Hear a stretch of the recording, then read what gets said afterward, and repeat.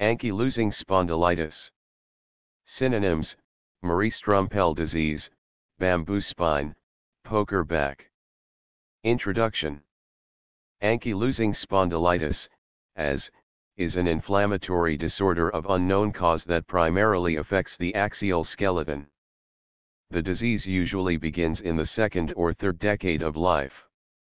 Onset of the disease in adolescence correlates with a worse prognosis and more severe hip involvement. Men are affected approximately 3 times more than women. The disease in women tends to progress less frequently to total spinal etiology. The histocompatibility antigen type HLA-B27 is positive in over 90% of patients and 53% of their first-degree relatives. The presence of the HLA-B27 antigen predisposes such individuals to develop arthritis in response to several environmental factors. The triggering event is probably an infection. In many cases the organism is Klebsiella pneumoniae. Pathology.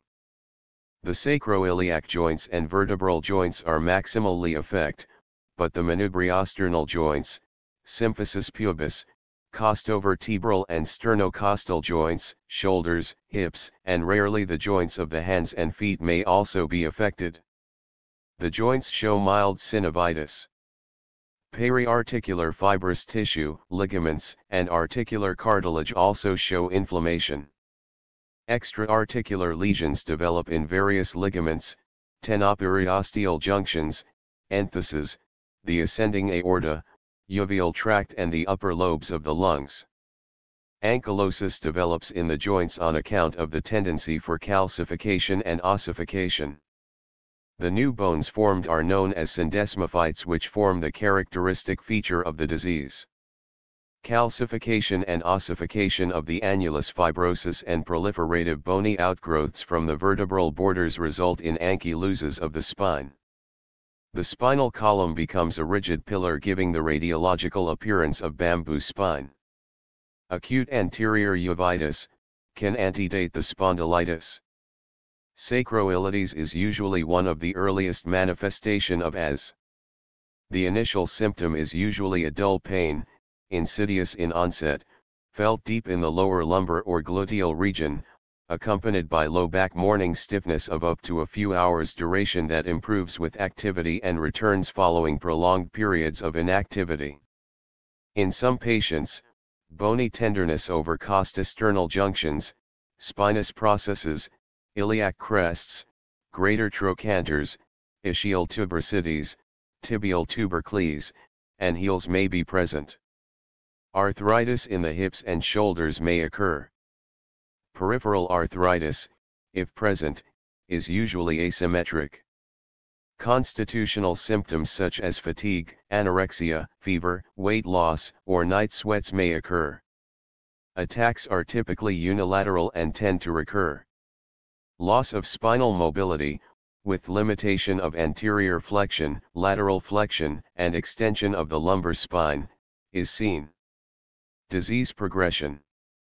The Schober test, it is a useful measure of forward flexion of the lumbar spine. The patient stands erect, with heels together, and marks are made directly over the spine 5 cm below and 10 cm above the lumbosacral junction. The patient then bends forward maximally, and the distance between the two marks is measured. The distance between the two marks increases 5 cm or more in the case of normal lumbar mobility and less than 4 cm in the case of decreased lumbar mobility. There is limitation of chest expansion. Normal chest expansion is 5 cm or greater. As the disease progresses, the lumbar lordosis is obliterated with accompanying atrophy of the buttocks. The thoracic kyphosis is accentuated. If the cervical spine is involved, there may be a forward stoop of the neck. Hip involvement with ankylosis may lead to flexion contractures. The progression of the disease may be followed by measuring the patient's height. The patient's height decreases with progression of the disease due to aggregated thoracic kyphosis and forward stooping of the neck. Chest expansion decreases with disease progression, and produces a restrictive lung disease, culminating in type 1 respiratory failure. Schober test. Occiput to wall distance. When the patient stands erect with the heels and back flat against the wall, this distance increases with increasing involvement of the cervical spine by the disease due to increasing forward stoop of the neck. Complications. Complications that can arise are spinal fracture, which can occur with even minor trauma to the rigid, osteoporotic spine. Involvement of the cervical spine can lead to quadriplegia. Cauda equina syndrome is another complication of long-standing spinal disease. Pulmonary involvement is characterized by slowly progressive upper lobe fibrosis. Cardiovascular involvement may manifest as aortic insufficiency or cardiac conduction disturbances, including third-degree heart block. Prostatitis occurs with increased frequency in men. Investigations. Elevated ESR and C-reactive protein. Mild normochromic, normocytic anemia. Elevated serum alkaline phosphatase. Elevated IgA levels.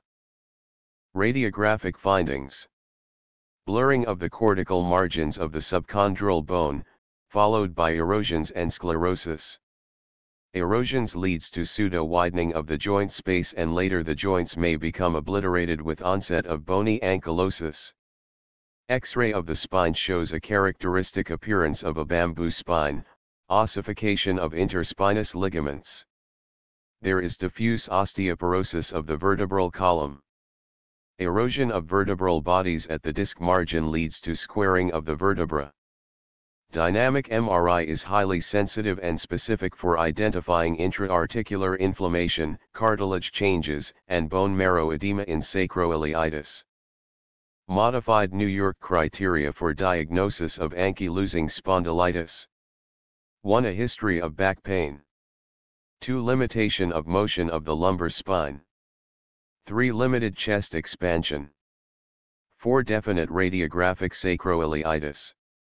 Under these criteria, the presence of radiographic sacroiliitis plus any one of the other three criteria is sufficient for a diagnosis of definite ankylosing spondylitis. Treatment. The modalities of treatment include physical measures and appliances, medications, irradiation, or surgery. Physical measures and appliances. Regular spinal exercises help to correct postural abnormalities and strengthen the spinal ligaments and paraspina muscles. Prolonged immobility tends to accelerate ankylosis, and this should be avoided. Spinal braces help to correct postural defects partly. Prismatic spectacles enable the patient with severe kyphosis to see objects in front. Drugs. Commonly used drugs are indomethacin, aspirin, and the nonsteroidal anti-inflammatory agents. Corticosteroids are not widely used except for limited indications. Solazopyrin in doses of 500 mg 6H orally, given over prolonged periods, help to relieve pain of peripheral arthritis and possibly of the axial lesion too. Anti-rheumatic biologicals have been used in the treatment of intractable spondylarthropathies.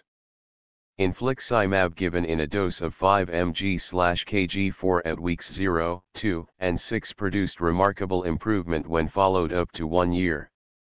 Reactivation of tuberculosis was seen in 50% of patients. In resistant cases, combination of sulfasalazine, weekly subcutaneous injections of 20 to 25 mg of methotrexate and monthly cycles of 3 injections of 500 mg of 4-methylprednisolone give relief. Pamidroniate 60 mg given for as slow infusion has been tried with encouraging results. Surgery. Permanent deformities of the spine, hip and other joints can be corrected by orthopedic procedures. The disability has been considerably reduced by total hip replacement, which has improved the outlook for patients with ankylosing spondylitis. Thank you.